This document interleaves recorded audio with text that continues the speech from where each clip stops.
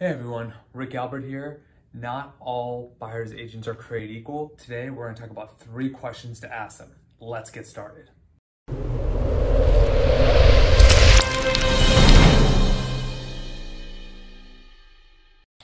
Okay everyone, so let's talk about those 3 questions. Question number 1 is, what are your accomplishments? If they say, oh, closed a couple deals and we call it a day, that may not be enough for you. We don't know any details.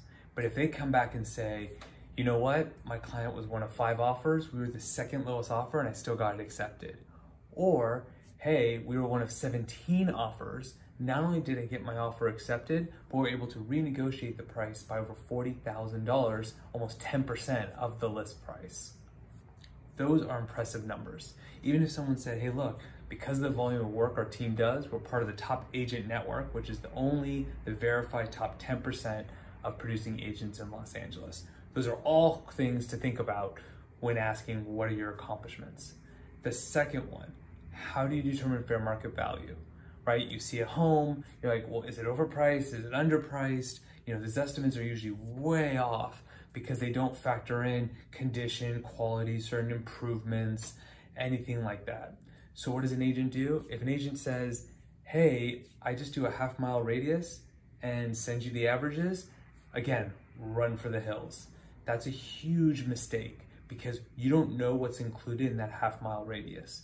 In Los Angeles, we have a lot of streets that are like demarcations. Hey, I want to live north of Wilshire, or I want to live south of Ventura Boulevard. Those are all factors that need to be taken into consideration. An agent needs to know that. So what would be a good response?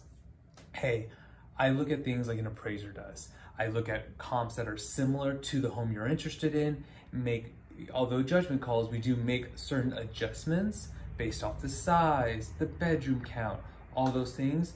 Then I can give you a range and I can give you a recommendation. The third question is, how do you find homes? So if they say, I set you up automatically on the MLS, and if there's something you like, you let me know. Now, some buyers might be okay with that. I have clients that are okay with that. However, that shouldn't be their only answer. Their answer is, look, pocket listings are banned, but coming soon listings are still allowed. So I look in the MLS for those coming soon homes. I also reach out to agents in the area you're looking for to see if they have anything coming up that they may not have yet advertised. Right? It's all about that networking with agents. You need an agent that hustles for you. Now, common theme between those 3 questions, they're all open-ended questions.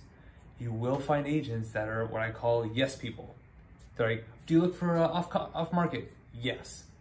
Do you help negotiate on my behalf? Yes. They're gonna tell you whatever you want to hear, and that's what you wanna avoid.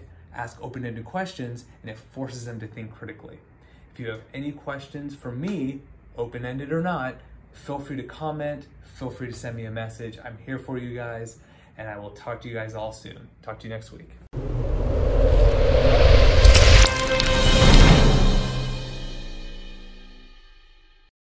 Hey everyone, hopefully you liked the video. If so, please don't forget to give it a like, maybe show some love in the comments. Also, don't forget to subscribe. We do have other videos posted. Please go ahead and watch them, enjoy them. They'll be posted somewhere here. Feel free to click or just view the channel in general. Thank you guys so much. I'll see you next week.